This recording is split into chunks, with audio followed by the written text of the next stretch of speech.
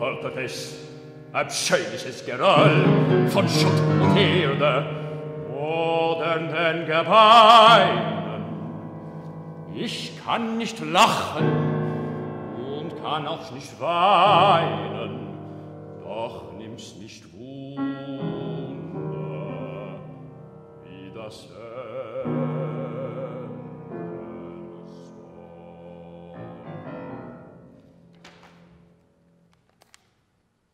Nun wird es still. Sie trollen sich nach Haus und lassen mich hier 7 Fuß tief liegen.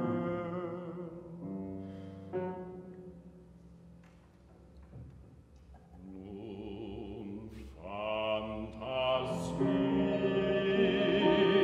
lass dein Adler fliegen, hier stiegen sie wohl näher, ich hinaus.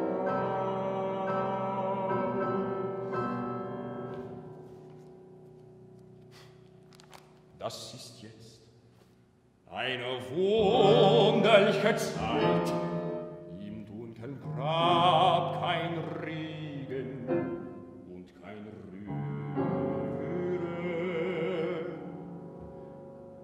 Indes der Geist als Holzhorn mag spazieren im Tannenholz. Ist das die Ewigkeit? Die Menschen sind ein lügnerisch Geschlecht und haben in das Grab hineingelogen, den ernsten Moderschnitt mit mir betrogen. Fällt das die Lüge an sich selbst sich rächt. Die Lügner gehen von hinnen ungestraft. Ach, aber ich, die Lüge, muss wegbleiben, dass sich der tote Grimm an mir kann reiben, den Tropfen trinkend meines Lebens Kraft.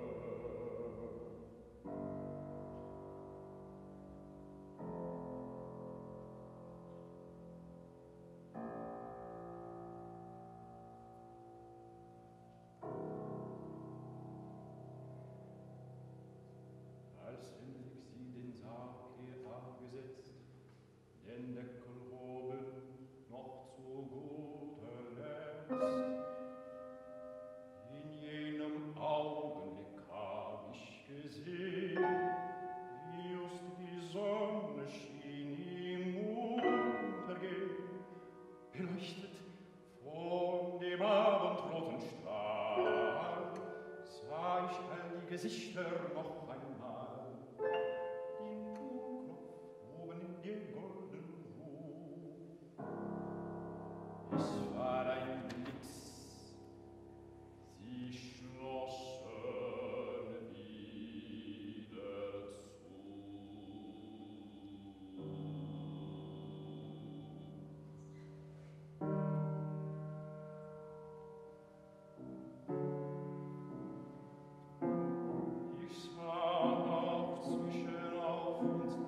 wieder zu.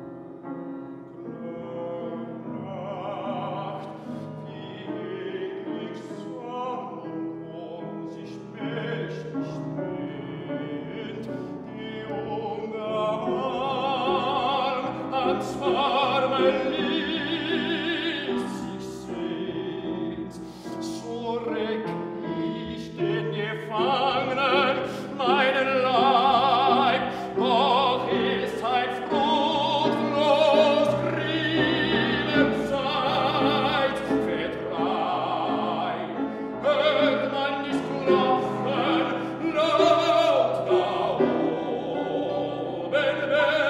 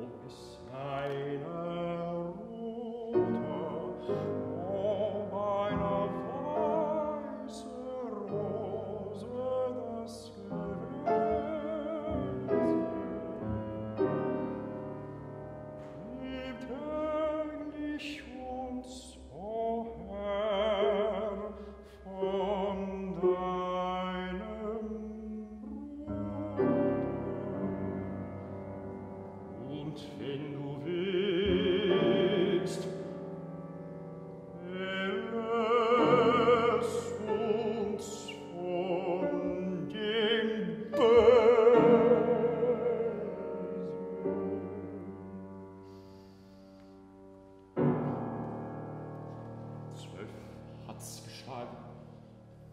Warum den Mittag? Vielleicht der Mitternacht, ja kalt der Schlag. Das oben nun des Himmels Sterne ging, ich weiß es nicht und kann es ja nicht sehen.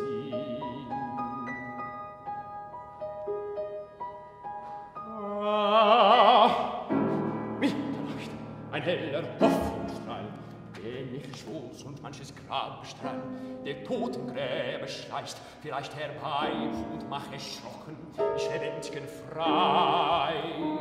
Doch was für Kleinod sollte suchen mir, er weiß zu gut, entfindet nichts bei mir, ein golden Ringlein nun erlöst mich.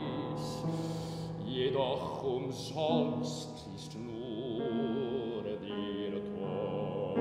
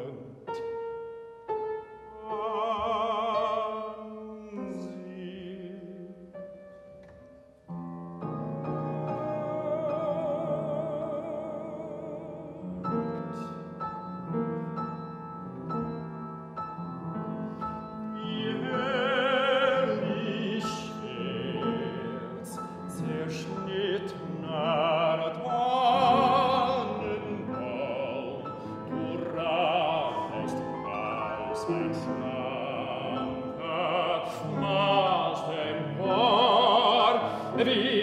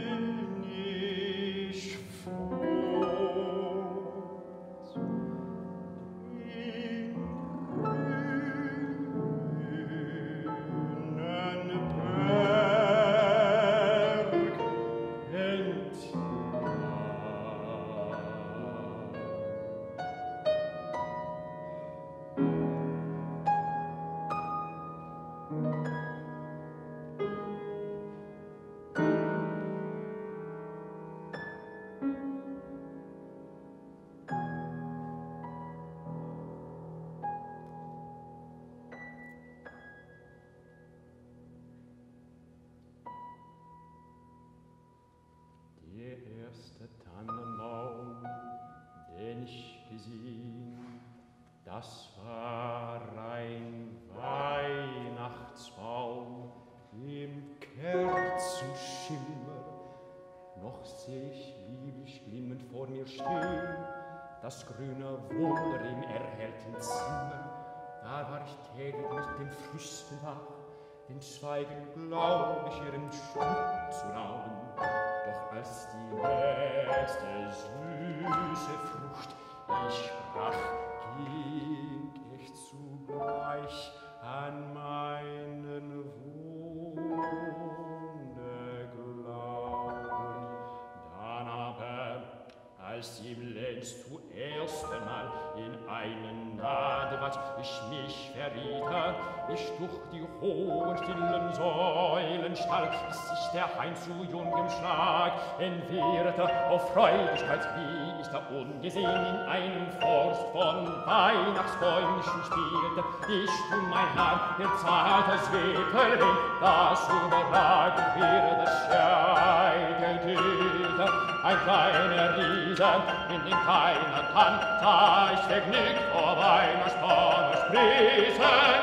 Ich packte keck ein dichtes Pännlein an und bog es mächtig Regen mir zu Fuß. Und über mir war nichts als blauen Raum.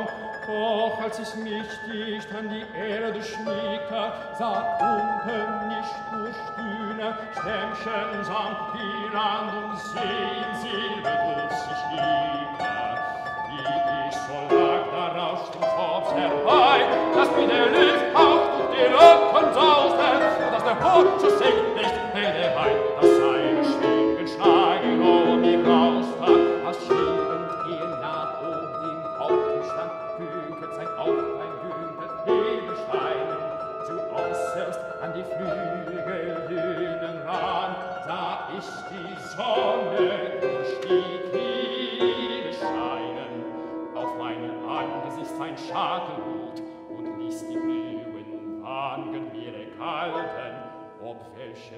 in der Fürst. Von heißem Blut war solch ein Sonnenschirm emporgehalten. Wie ich so lag, er schaut sich plötzlich nach,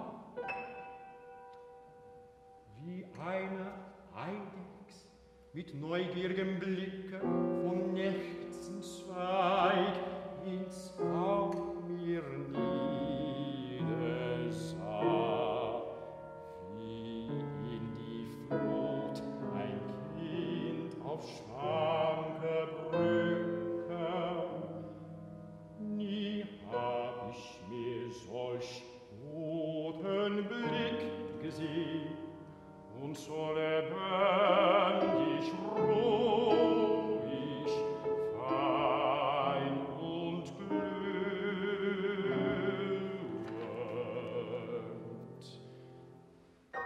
Hellgrün war sie, ich sah den Boden gehen, in zarter Brust, blass wie ein Röschen blühend, ob sie mein blaues Auge niederzog.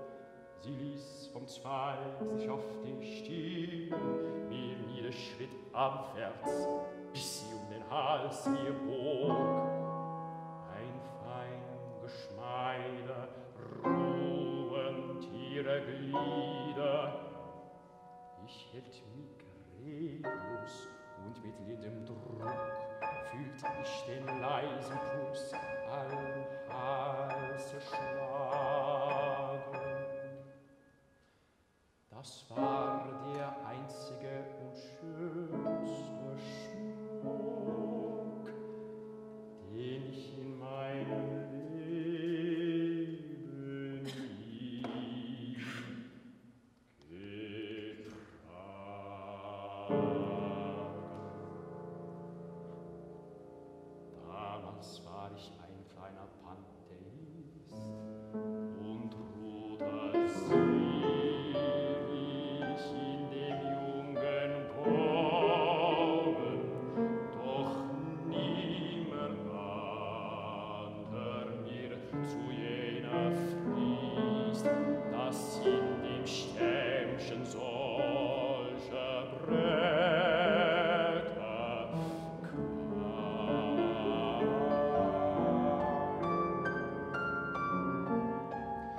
der schönste Tannenbaum, den ich gesehen, das war ein Freiheitsbaum von 60 Erlen am Schützenfest im tiefen Purpurwehen. Aus seinen Stämmen flossen klare Wellen, 4 Röhren gossen den lebendigen Quell in die granitgehauene runde Schale. Die braunen Schützen drängten sich so schnell und schwemmten ihre silbernen Pokale.